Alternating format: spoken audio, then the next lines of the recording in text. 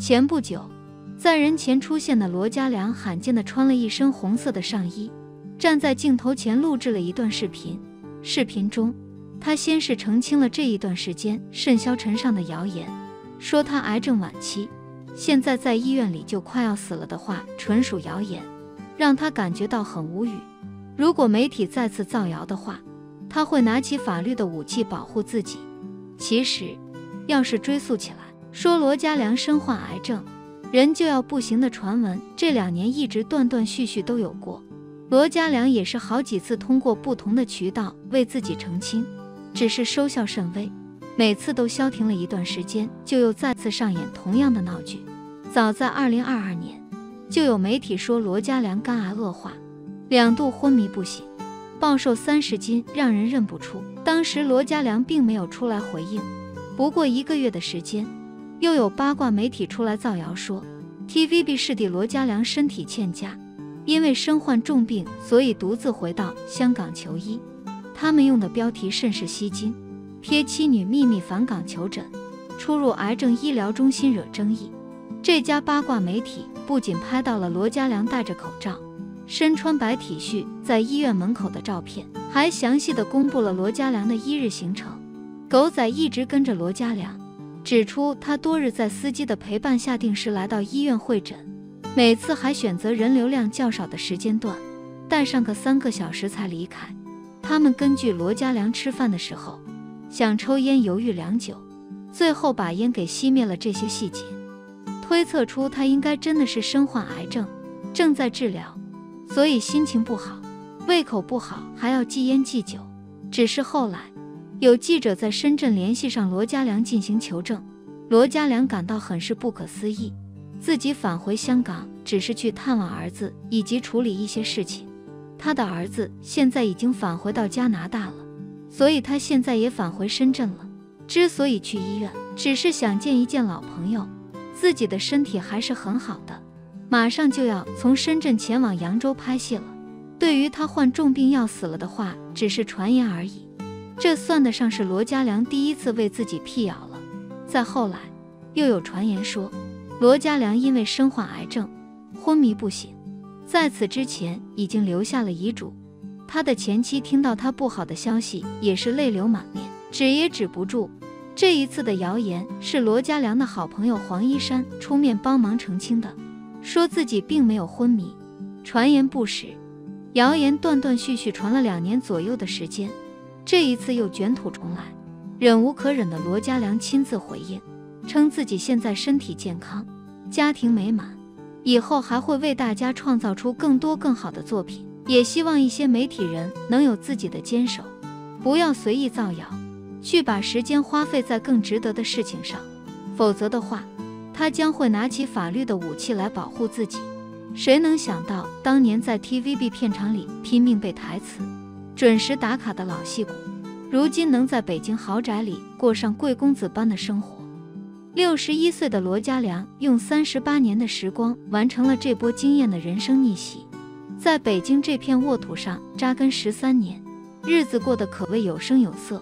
豪华别墅里藏着3辆气派座驾，小12岁的娇妻苏妍陪伴左右，10岁的可爱女儿欢声笑语不断。不过这样的开挂人生背后究竟有着怎样的奋斗故事？要说罗嘉良这些年混得最带劲的地方，那就得好好聊聊他那个北京的豪宅基地了。这座2层的别墅可不是一般的气派，完全就是给自己打造了一个精致老男人的生活天堂。说到别墅里最让人惊艳的地方，就属他那间可以称得上是私人音乐殿堂的音乐室了。整个音乐室都是按照他的心意来设计的，从音响的布线到装潢的风格，都能看出主人家在这里倾注了多少心血。每一个摆放的位置，每一处装饰的细节，都透露着主人对音乐的痴迷和对生活品质的追求。庭院里停着的3辆豪车，低调又不失格调，就像是在无声地诉说着主人的品味。现在的罗嘉良每天的生活节奏都过得特别舒服，想听音乐就泡在音乐室，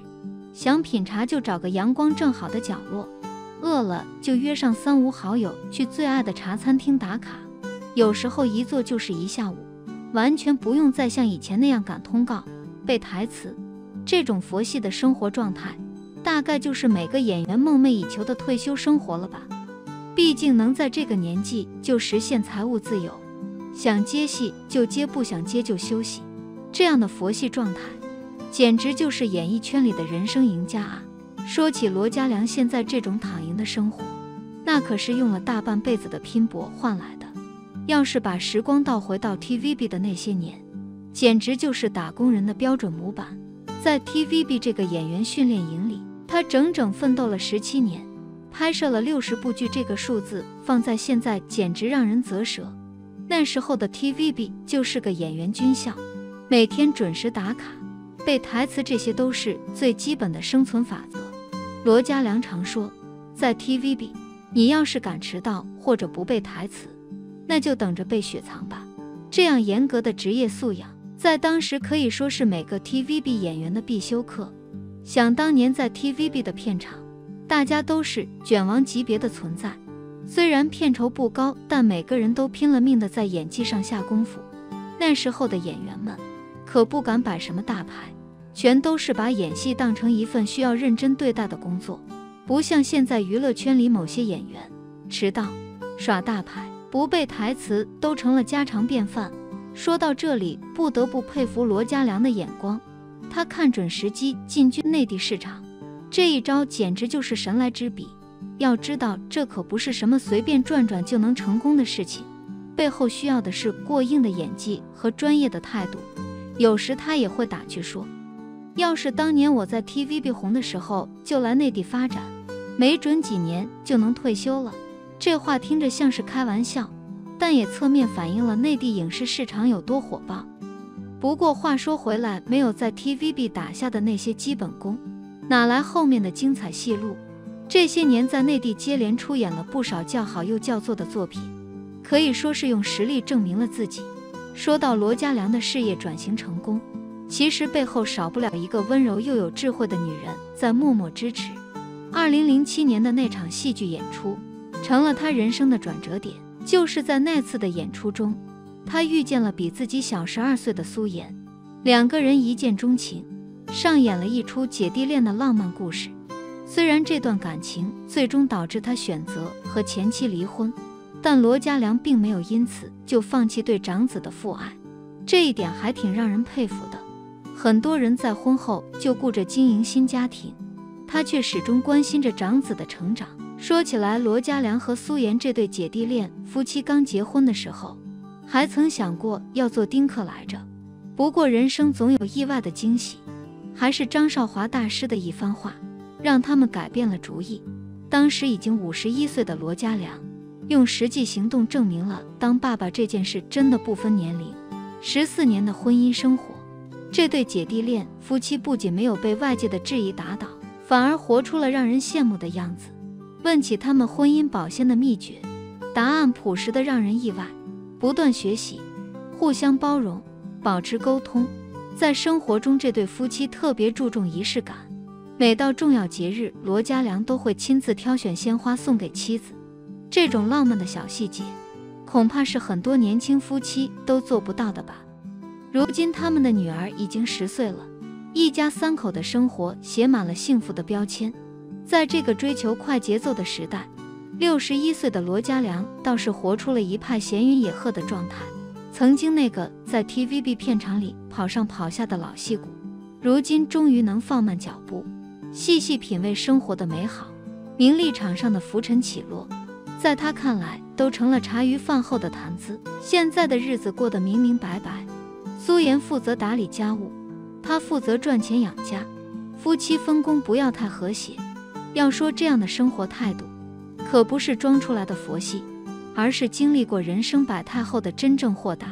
在他的别墅里，音乐、茶香、阳光构成了最完美的生活图景。偶尔约3、5好友小聚，聊聊圈内趣事，日子过得不温不火却充实，这不就是所有人向往的诗和远方吗？不过说真的，这样的幸福生活也不是大风刮来的，而是用整整38年的拼搏换来的。从 TVB 的严格训练，